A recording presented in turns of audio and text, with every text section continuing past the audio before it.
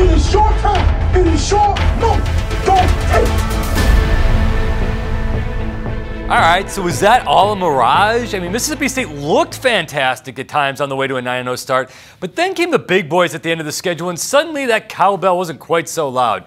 So is this a very good team that just had a magical year, or has Dan Mullen been able to put the pieces together to sustain the success going forward? We're going to find out this year. Here's the deal with the 2015 Bulldogs. Dak Prescott is back at quarterback, but he needs more help with most of the key parts gone and 3 starters done on the line. While the losses on offense hurt, the defensive issues are even bigger, getting gutted up front and losing linebacker Bernardrick McKinney to the NFL. But there's hope for the D, though, with safeties Deontay Evans and Kevon Coleman anchoring a good secondary. However, that pass defense has to be far, far better. The Bulldogs were absolutely destroyed through the air last season, finishing 114th in the nation in pass D.